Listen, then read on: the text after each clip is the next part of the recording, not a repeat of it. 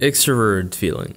Before I introduce you guys to the extroverted feeling type of person, we must first outline the features of extroverted feeling as a psychological function in general.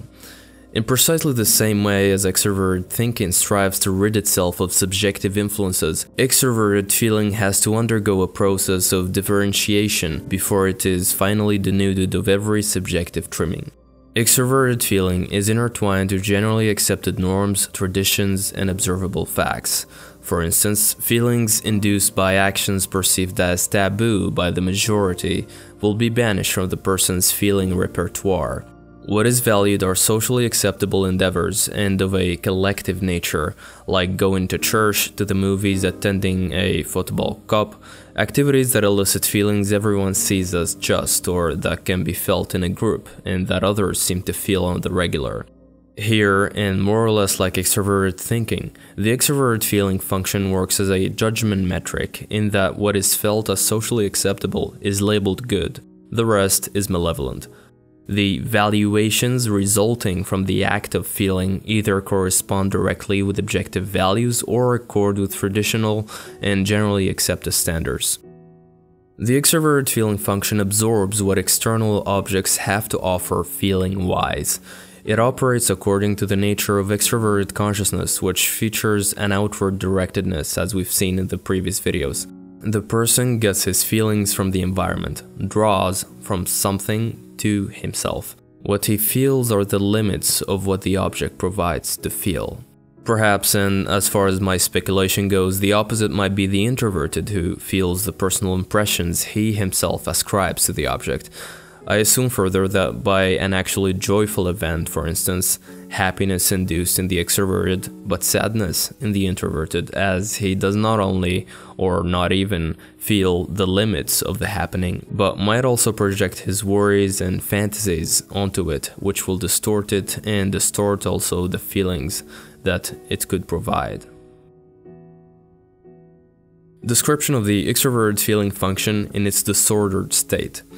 Keep in mind that concerning extroverted psyche, disorders mainly happen because the object gains the upper hand over the function. We will discuss this further. And the latter, exaggerated, garner a hysterical turn.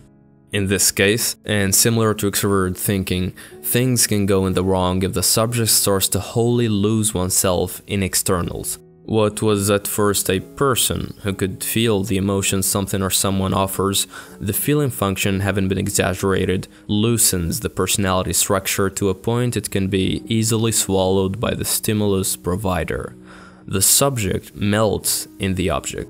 Emotions and facials he displays gain a imitative character. A smile turns an unconscious smirk. He may go as far as to resort to people please, to be agreeable in excess, totally unaware that he's feigning emotions as a means to an end.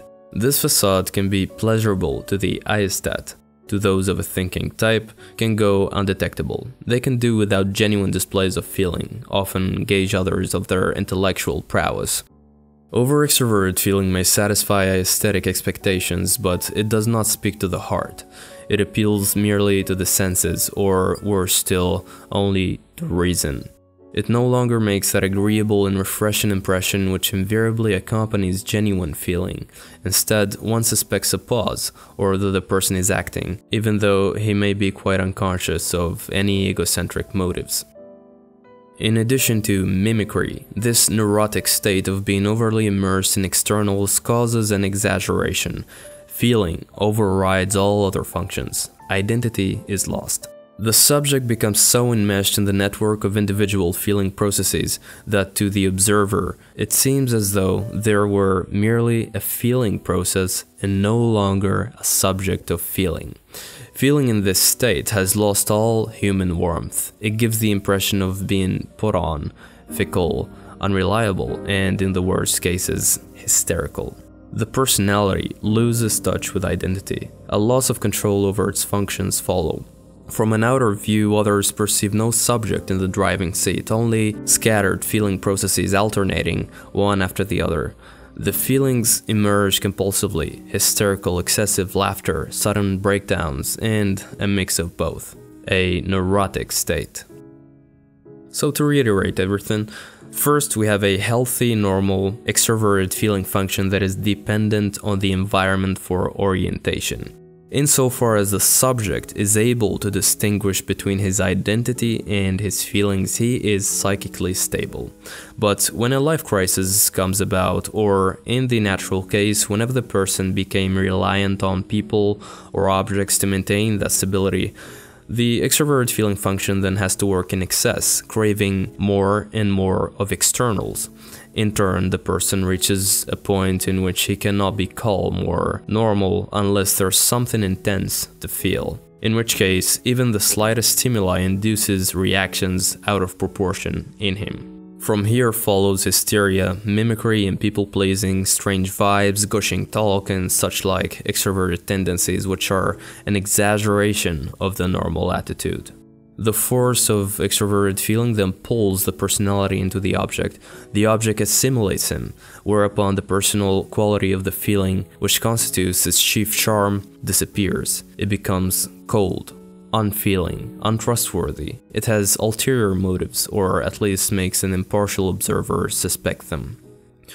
I will talk more of this disorder state in the next one. Some concepts may still seem vague, given that this video is one part of the series, which is why I urge you to watch the next ones, as well as the previous ones, to grasp some technical terms, should they be repeated.